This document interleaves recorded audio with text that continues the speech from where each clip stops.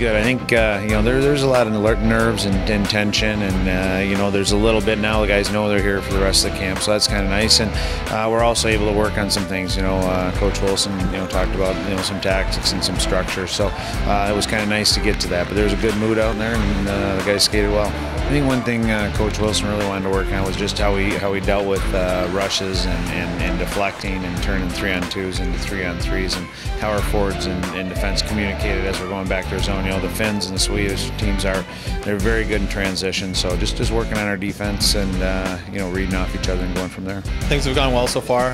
We had a little bit of a hiccup yesterday with giving up 10 goals, but I thought our guys have been solid, and I've been happy with them. And we're going to go ahead and keep all four through the rest of camp. It gives me a chance to work with the guys in practice and during the pregame skates and stuff, just because I don't get a chance to see them that often. So we made that decision, and I'm looking forward to seeing the next 3 games that we're just one team. I had a good chance to sit down and talk with each guy, and for 3 of the guys are 97, so it's a good learning experience for them, and to see it and go through it. And it's tough, it's not easy, with some travel and the practice schedule and everything else, but I think they've handled it really well, and I'm really looking forward to seeing the guys. They're going to get a little bit more time now. We might have a guy play a full game or 2 periods and stuff, so can really see they can get focused and see what they can do for 60 minutes.